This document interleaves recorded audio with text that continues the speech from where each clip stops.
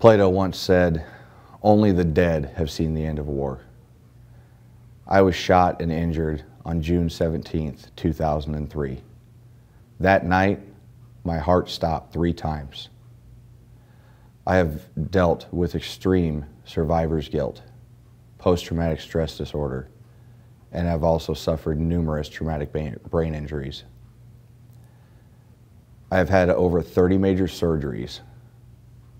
I have dealt with addiction to alcohol. I have dealt with addiction to painkillers. I've battled cancer and won. I had my leg amputated above my knee. And all of these things have come together and taught me that inside every one of you, you have the drive and you have the will to overcome adversity and achieve anything that you set your mind to.